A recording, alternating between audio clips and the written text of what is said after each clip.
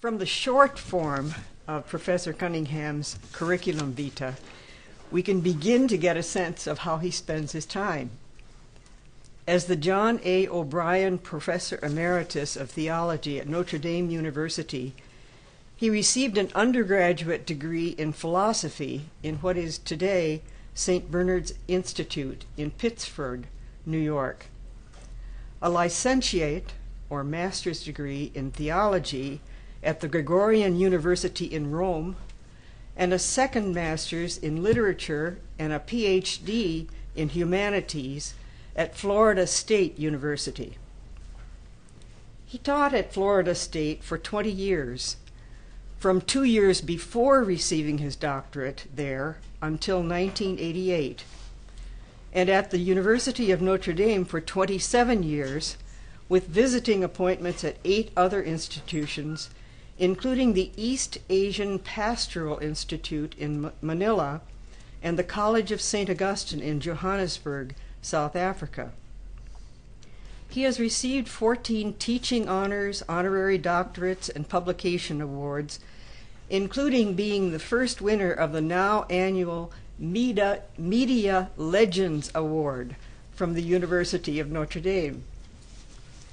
He is author, co-author, or editor of 24 books, 37 chapters in other people's books, 22 entries in 18 encyclopedias, and 245 entries in 2 other encyclopedias, all published before 2012, the last year of the curriculum vitae that I consulted. He anticipates the publication this year of the 2-volume Norton Anthology of World Religions, of which he is the editor. A noteworthy feature of his publishing record is that there are several, sometimes as many as 6, editions of some of his books, and translations into Korean, Japanese, Portuguese, and Polish. I didn't count the refereed or non-refereed articles, of which there are many. Not to be overlooked are his 10 years of writing the quarterly, and sometimes more frequently, book notes column of the periodical Commonweal, and his generous service at one time or another on 17 editorial boards. I am tempted to use the affectionate term, the great communicator, to highlight the genius that integrates all of Professor Cunningham's talents. Luckily, the critical importance of that particular genius has been highlighted by philosopher-theologian Bernard Lonergan.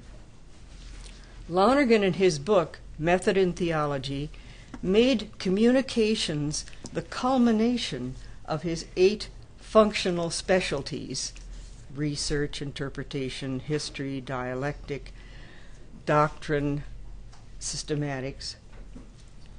Lonergan noticed that there is no theological truth to be born without the first 7 stages. Nevertheless, without the 8th stage of communications, he said, the first 7 are in vain, for they fail to mature.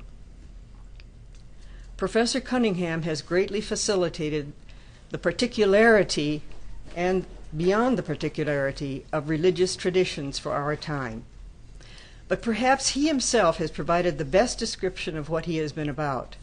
In his introduction to his classic book, The Catholic Faith, he wrote, "The upshot of all this is that the author will treat this subject with prickly love and a kind of cranky fidelity, which is sometimes identified with faith." Please join me in welcoming Lawrence Cunningham, who will speak on the Holiness of John the 23rd. You can write a lot if you don't have much of a social life. Before I begin my prepared text, I would like to do 2 things. One, I would like to thank Thomas Levergood and the Lumen Christi Institute for inviting me here. I come over as often as possible from South Bend to participate in the rich programs that are provided to this community, and it's always a pleasure to be here. The second thing I'd like to say is this. We're going to canonize 2 popes on Sunday, John the 23rd and John Paul II. And I don't think that people recognize how rare it is to canonize a pope. There might be some ecclesiological truth to be thought about in this. We canonized 1 pope in the 20th century, Pope Pius X. We had no pope canonized in the 19th century, no pope canonized in the 18th century, and only at the end of the 17th century, Pius V, the Dominican Pope, was canonized. And then you have to go all the way back to the year 1294 to find another pope that was canonized, and that was Celestine V, whom Dante excoriates as the one who made il gran rifiuto, the great refusal, who gave up the papacy after a year, bringing to the See of Rome the hated Boniface VIII, hated by Dante, that is, that great prince of the Pharisees, Dante calls him. So to have 2 canonizations of popes, one wonders about the holiness of the papacy when the canonizations are so rare, but that's a subject for a different time. So I want to speak today about John the 23rd. It so happened that as a young student of theology at the Gregorian University, I was in St. Peter's Square when the cardinal deacon came to the central loggia of the basilica to announce that the College of Cardinals had elected Cardinal Angelo Giuseppe Roncalli, the Patriarch of Venice, as the successor of Pope Pius XII. I remember vividly running over to a news kiosk to get a copy of L'Osservatore Romano, to get a biographical profile of the new pope who took the name of John. For us, he was an unknown quantity. To many of us, we didn't know anything about him at all, which is understandable since he had spent most of his priestly life away from the city of Rome. Born into a peasant family in the Lombard village of Sotto il Monte, near Bergamo, way up in the north of Italy, one of 13 children, he entered the seminary when he was 12 years old and was tonsured at the age of 14. He was ordained a priest in 1904, just short of his 24th birthday. His priestly life, interrupted by required military service, first as a stretcher bearer when he was a seminarian, and then as a chaplain shortly after his ordination. He was very proud of the fact that he attained the rank of sergeant in the army. But between those 2 times, he won a scholarship and was able to go to Rome to live at the Collegio Romano and study at the Lateran University. And I thought it was really curious, I'm off my text now, I thought it was really curious to learn that the man who supervised his examinations for the doctorate was a young aristocratic Roman priest named Eugenio Pacelli, who later would become famously Pope Pius XII. Roncalli showed an interest in ecclesiastical history, and while he was doing pastoral work for nearly 20 years, he did a lot of research in history. And his research is in the life and times of St. Charles Borromeo, the great reformer of Milan, brought him to the attention of Achille Ratti, who was then the prefect of the Ambrosian Library in Milan, who brought him into the Vatican Diplomatic Corps when Ratti was elected Pope in 1922. So there were a number of times where there was a kind of a convergence between the life of Roncalli and the papacy. Roncalli served in Bulgaria and then in Greece during the Nazi occupation in that country. In 1944, he was named nuncio to France, where he had to deal with some French bishops who had been collaborators with the Vichy government. Charles de Gaulle wanted to force more than half the bishops of France to resign because of their collaboration with Vichy. And this didn't seem to sit too well, but in fact, Roncalli, with the encouragement of Rome, did manage to force 3 of the more egregious ones to retire. And after the war, he was handled the prickly question of the priest-worker movement. And while nuncio to France, he also became the first Vatican permanent observer at UNESCO. In 1953, he was named to the College of Cardinals and made Patriarch of Venice. Roncalli bought a return ticket when he went to Rome as part of the conclave that in fact named him as Pope. Now, I traced out very briefly this potted biography in order to draw from it to make a very important point. The standard picture in popular parlance is that Pope John was an avuncular son of peasant stock who was pious and loving and earthy, especially when contrasted with the Pope he replaced, the polyglot, austere figure descended from the minor Roman aristocracy, Pope Pius XII. This portrait, or better, this caricature of the so-called good Pope John, who combined shrewdness and piety, was very much in the air in his own lifetime. A Roman taxi driver once remarked to me that every Italian had an uncle just like him. Big, jolly guy would pinch your cheeks and so on and so forth.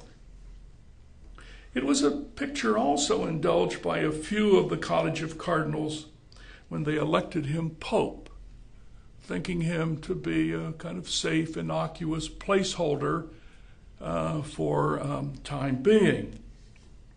By the way, that same cab driver told me very proudly that he was a member of the Communist Party. And I said, well, you know, Rome has excommunicated any baptized Catholic, any Italian who was a member of the Communist Party. Oh, he says, Pope John doesn't think that. Waving his hand at me. Pope John, he wouldn't think that. Now, this populist picture of the Pope would force us to believe that the College of Cardinals would elect such a person to the papacy. The cardinals as a class tend not to be so naive. What the cardinals saw, it seems to me, is a churchman who had vast experience dealing with the Orthodox Church, both in Bulgaria and later in Greece, who knew the Muslim world from his days in Turkey. He was also one who had seen up close the terrible cost of conflict in both the world wars. Furthermore, he had been such an aid to persecuted Jews in Eastern Europe that his personal intervention was of sufficient magnitude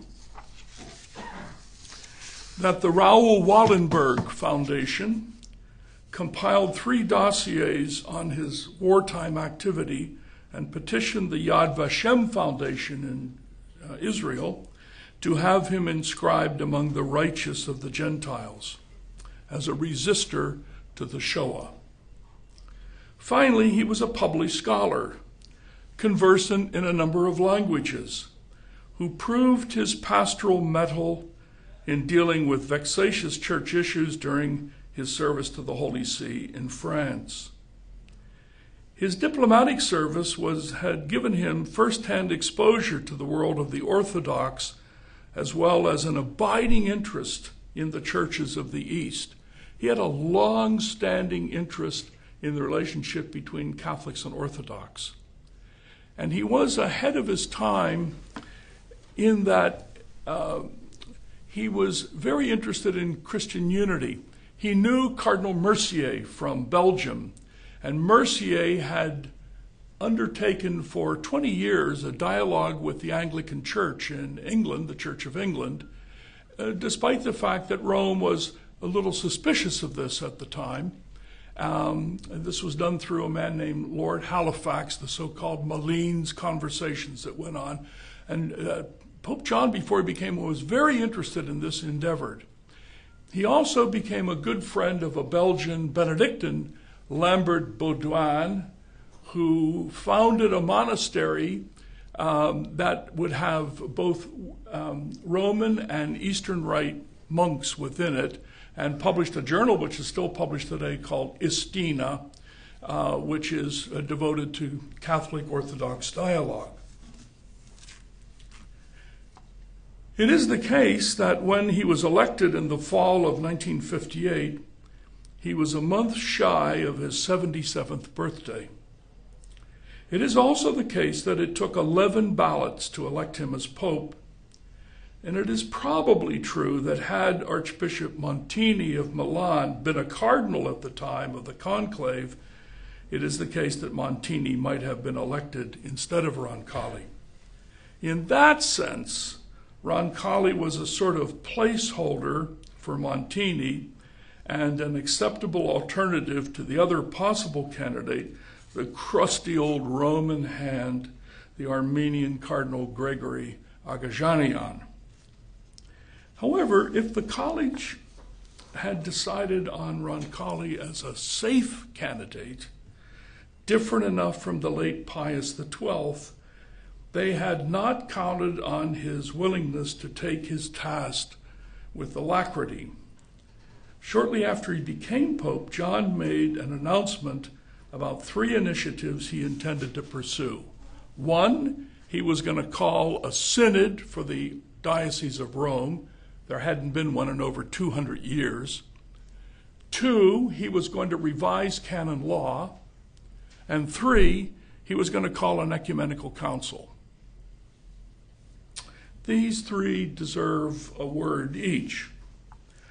Although the Roman Synod was held, but universally judged to be of no lasting significance, the fact that John turned his eye to Rome itself was not without significance.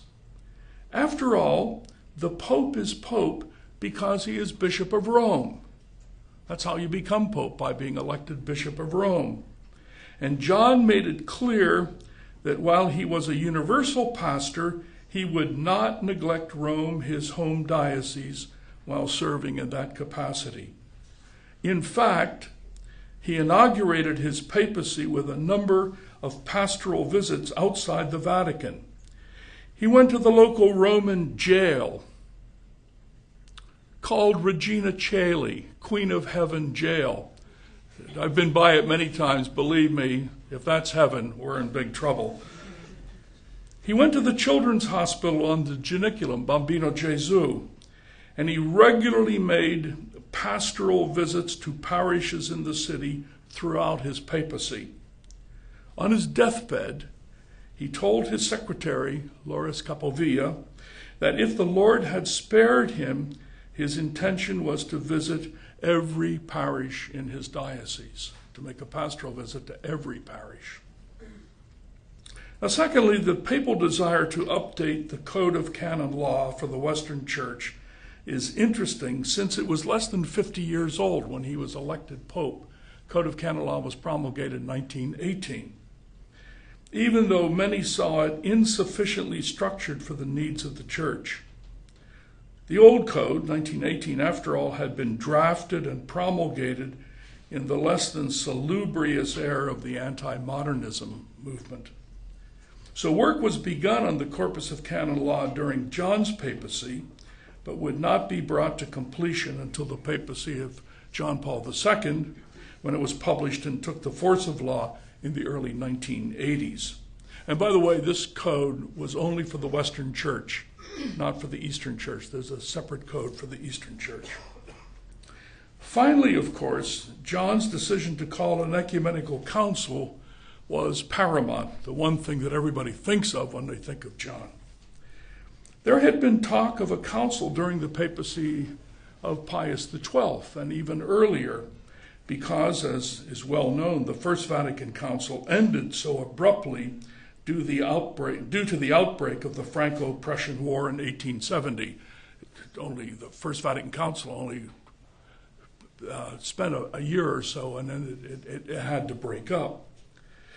Now, some people argue that after the definition of papal infallibility, there was no need for any more ecumenical councils. If there was a big issue, the Pope could speak infallibly and put an end to it. I'm not going to go down that road, but that doesn't make an awful lot of sense. What was critical, however, was that John insisted that this council should be strictly of a pastoral nature. It should concern itself with, and this is his phrase, not original to him, aggiornamento, bringing up to date. And it should concern itself primarily with Christian unity. The council would convene during John's papacy, but he would die before its work was completed, and that task would be left to his successor, Paul VI, Cardinal Montini. Now, I think that what's really interesting here is the fact that the Second Vatican Council was absolutely singular in this sense. If you look at the Tanner's two volumes of the Ecumenical Councils, every council in the history of the Church from Nicaea right up to the present day used extremely precise theological language, and it issued at the end of each of its chapters what are called canons, C-A-N-O-N-S, saying this is what we hold. If you don't hold this, you're outside the pale of the faith. There are no canons in the Second Vatican Council, no doctrinal issues carefully described, etc. It was pastoral. And the person I think who's written the best on the difference in the rhetorical style is John O'Malley, the Jesuit, who's written two brilliant works on how different styles become received and interpreted in the Church. Okay. Everybody with me here? Okay. Now, a pope is not called holy, much less canonized, because he performed great ecclesiastical feats, like calling an ecumenical council. Pope is called holy if a pope is notable for his sanctity. And it is John's sanctity that is at the core of these reflections that I wish to engage in now. I went back and checked. Council of Trent lasted for years, decades. None of the popes that oversaw those things have been canonized. So you don't get canonized for calling a council or whatever. Sanctity is the note. Nobody seems to have put up a placard saying Santo Subito. Remember when John Paul II died, they had these posters up, Santo Subito, let him be a saint, named a saint immediately, Subito. When mourning the death of John in 1963, there was, however, widespread feeling that he was a saint. People of a certain age, people like me, will remember that year commemorated in millions of tacky ceramic dishes and pictures of the two Johns, John Kennedy and John the 23rd, because they both were assassinated the same year. You could go in any pious Catholic home and find these plates, these kind of tacky plates with John Fitzgerald Kennedy, who will not be up for canonization anytime soon, and Pope John the 23rd. That sentiment about John's holiness seems to have persisted such that when his body was translated to the main floor of St. Peter's Basilica just a little over a decade ago, judging from the last time I was there, a police officer had to be stationed near the altar to oversee the crowds who lined up to pray before his grave, buried under one of the basilica side altars. I mean, it was really quite extraordinary to see this long snaking line of people waiting just to go up and kneel down and pray at his tomb. A more empirical set of evidence about his interior life has been given to us with the publication of his personal journals, edited and published under the direction of his former secretary, Don Loris Capovilla. By the way, Loris Capovilla was made a cardinal a few months ago. He's 92 years old, so it's a kind of a gold watch. He can't vote in the election, etc., but he's still chugging along at the age of 92. It is an extraordinary volume whose title is The Journey of a Soul. It reproduces a set of journals the Pope kept from the time in 1895 he was 14 years old. He kept these journals throughout his life. He used little composition books, cheap composition books called quaderni in Italian, and he would make spiritual notes in these, and he would go back and refer to them, etc. They're quite extraordinary. Rather rarely striking a high literary note, it is rather a kind of vade mecum of his retreat notes, reflections from his days of recollection that he regularly observed, and notes based on his spiritual reading. To those journals are appended his several last wills and testaments. John, in obedience to law and custom, made those wills when he was named a bishop, when he became Patriarch of Venice, and when he became Pope. The one constant in all those documents is that he was determined to die as he was born, a poor man. He was so committed to this end that he told his relatives that apart from some mementos, there was nothing in his will of substance for them. He said, you folks are doing okay, but you're not going to be enriched over the fact that you have an uncle or a brother who's a pope. In preparation for this presentation, I read carefully the journal, looking for some common threads, and rather than attempt a recapitulation of the whole, I'd like to mention some major themes that run through the notes that I have noted. They can be summarized under just a couple of headings. Heading number one would be constancy or sameness. All things being equal, the spiritual program of the young Angelo Roncalli set out at the age of 14 when he was tonsured as a cleric. Daily Mass, recitation of the Rosary, meditation, spiritual reading, visit to the Blessed Sacrament were the same practices he utilized some 60 years later as Pope.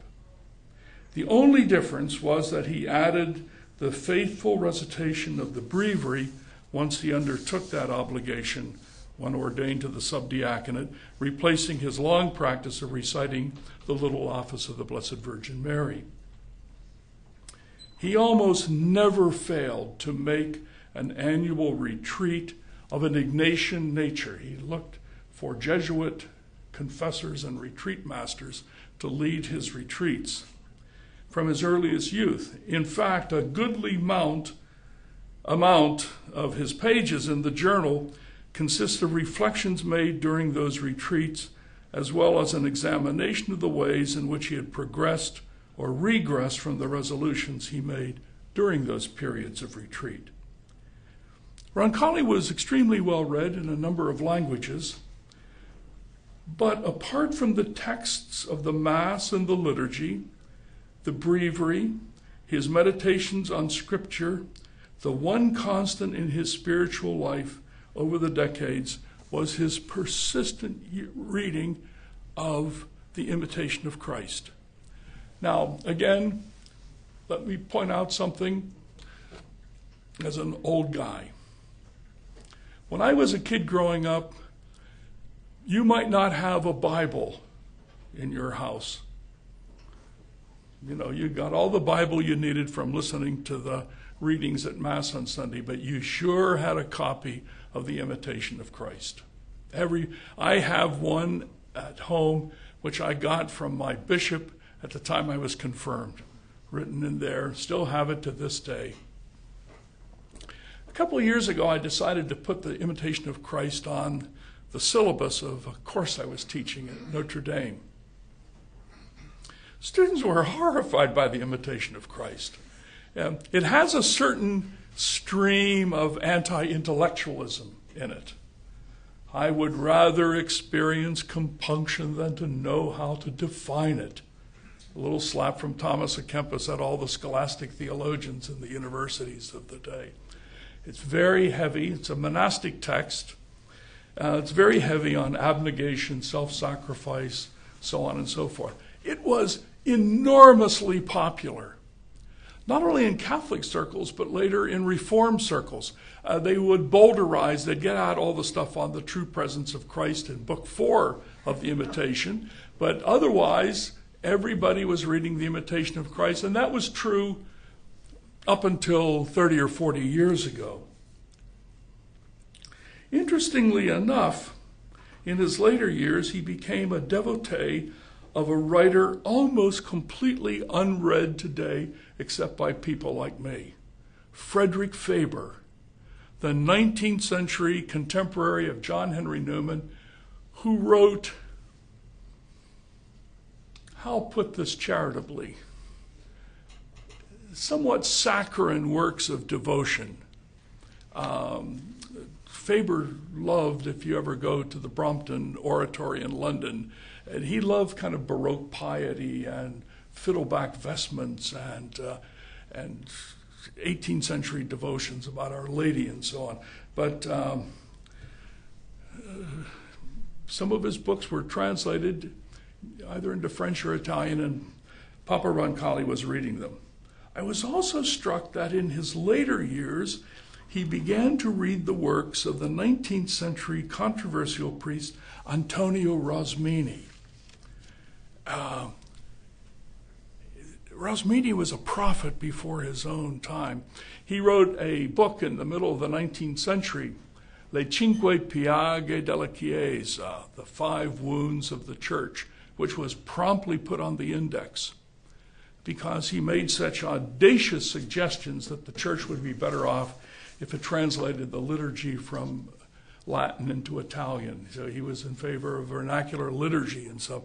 He was also quite a good philosopher and a devotional writer, faithful Catholic, but not all of his books received 3 cheers from the Holy Office. Roncalli always preferred to make his retreat according to the Ignatian model, as I said, and not infrequently he would read commentaries on the spiritual exercises while he was making his retreats. Now, not to put too fine a point on it, the resources of John the 23rd drew upon was a standard post-Council of Trent form of piety, encouraged at Trent and codified in the Code of Canon Law, and from that piety developed an intense Christological piety, a profound devotion to the Blessed Virgin Mary, and an asceticism rooted in Ignatian spirituality. Very great Oratorian priest, Giulio Bevilacqua, in a meditation that introduced the journal, John the 23rd's journal, said that the journals of the late Pope seemed to mirror thousands of post-Tridentine books of piety produced over the centuries with their somewhat rigid programs of exercises, 3 points, meditation, and their overemphasis on technique. But he goes on to add this, and I think this is quite right. Yet this kind of spirituality produced Pope John. The tree is to be judged by its fruit. Here instead, all is real. The simplicity, the awareness of being a creature, scrupulous moderation and reserve, extreme human sensibility, above all, the will to aspire to the fullness of Christ, unquote. It is, in short, a spirituality that nourished all the great saints from the 16th century on, that at its best give a vivid alternative to the desiccated state of textbook manuals of theology at the time. His devotional life did not have the advantage of the great spiritual ressourcement that was to flourish after Vatican II. Second kind of theme, I would say, constancy, and it's somewhat similar, is his sense of fidelity. If the spiritual ground that nourished Pope John was his constant practice of traditional piety, it is his fidelity to his chosen vocation that most impresses me. He chose the path to the priesthood when he was barely in his teens and ended his life in faithful adherence to that path. He was a man of the church, not in the narrow sense of following a career path, but in his determination to serve according to the best of his abilities. His love for Christ and his intense devotion to the Blessed Mother was unimaginable except within the context of the church itself. The rare times when he allowed his voice to be raised in criticism, it was a voice that struck out at those who abused their vocation in the desire for honor or prestige. There is a striking set of paragraphs written while on retreat in France in 1948, when he becomes fascinated by his meditation on the sheer simplicity of figures like Thomas à Kempis, the author of the Imitation, St. Francis of Assisi, and preeminently the Jesus of the Gospels. As he read a passage from Gregory the Great, probably from his breviary, who noted that the simplicity of the just man is so often derided, John then adds, quote, all the wiseacres of the world. I wish I knew the Italian word for wiseacre, probably furbo. All the wiseacres of the world and all the cunning minds, including those in Vatican diplomacy, cut such a poor figure in the light of the simplicity, grace shed by this great and fundamental doctrine of Jesus and his saints. Later in that same set of notes, he added, I thought this was particularly striking, any kind of distrust or discourtesy shown to anyone, especially to the humble, the poor, the socially inferior, every destructive or thoughtless criticism makes me writhe with pain. I say nothing, but my heart bleeds, unquote. He goes on to chide himself for not speaking out on such occasion, seeing it as a weakness within himself. It is those rare moments of self-revelation that one detects a key feature of his holiness, his well-disciplined spirit of simplicity. Not simple-mindedness, but simplicity. As the late French Cardinal Feltin of Paris would say of him, his simplicity was ferme non molle. It was strong, not weak. Or better, soft, strong, not soft. He abhorred self-promotion. He feared allowing his appetites to master him. He reacted violently against cruelty. He was determined not to show his promotion to become a platform for enrichment. It is striking that he made a conscious effort not to use his ecclesiastical honors to be an opportunity for his extended family. The one temptation he resisted with ease was the temptation to nepotism. Now, I've alluded to his interest in the saints. Peter Hebblethwaite, the author of The Definitive Life of Roncalli in English, once made what I thought was a brilliant observation. He said that Roncalli scrupulously observed the reforms of Trent, not by observing their canons abstractly understood, but by using as his personal example the life and pastoral activities of the great Tridentine reformer, St. Charles Borromeo, died in 1584. I think that's quite right. Roncalli, a well-read historian, actually published a lot on Charles Borromeo's visits in Bergamo. A profound reader of spiritual texts always had before him saintly figures who combined deep spiritual gifts with a persistent sense of pastoral duties. There's a telling passage in his spiritual journal that is so apropos of this point that it deserves citation.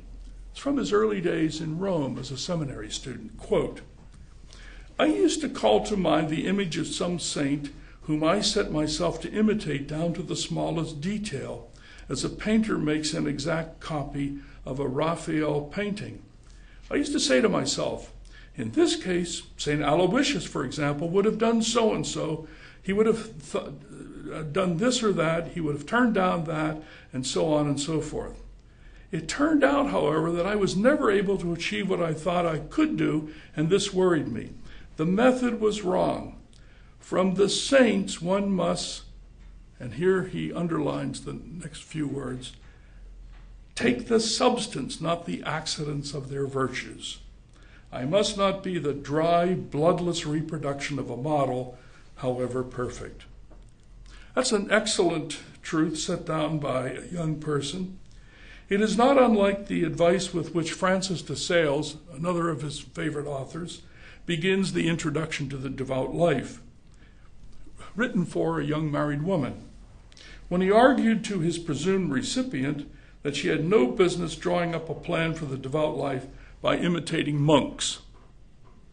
One requires the gift for seeing virtue and spirituality incarnated in a particular life and drawing its essence as far as applicable from one's own place in life. To do that is to exercise what the Ignatian tradition, which he knew so very well, called the discernment of spirits, to adjudicate both the consolations and the desolations that comes to one in prayer in the process of ascesis. Half page and I'm done. Those that endure to the end will be saved. Stick with me.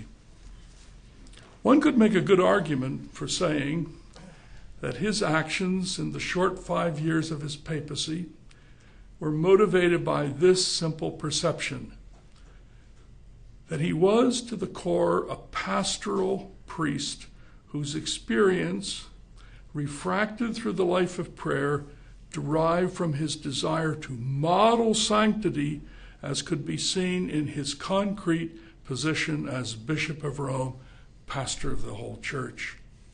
His piety is not our piety, but the most fundamental instincts were quite sound.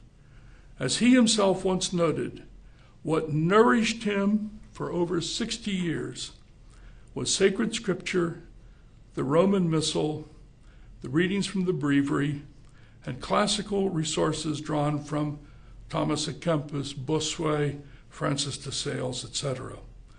Those sources have nourished all the great saints, just as they have nourished and sustained him through a long life in the service of Christ and the Christian community. Thank you all very much.